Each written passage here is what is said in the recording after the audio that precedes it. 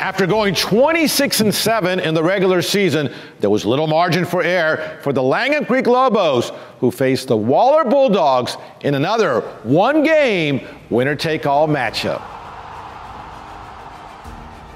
That's the Waller Bulldogs facing highly touted Langham Creek, 6A Region 2 by-district. Bottom of the second for Langham Creek. Gabby Brookshire base it to left field. Cassidy Martinez scores 1-0.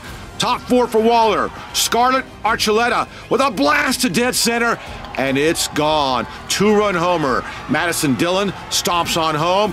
Here's Archuleta, and then check this out. She punches the poster. 2-1 Bulldogs. Lady Bulldogs still at bat. Avery Jameson, soft roller, throw to first is not in time. Back home, Anna Zozaya makes the tag, and they get the out. It's still 2-1. Bottom five for the Lobos. Mia Martinez lines to left. The catch is not made. Carly Chalberg scores. It's tied at 2.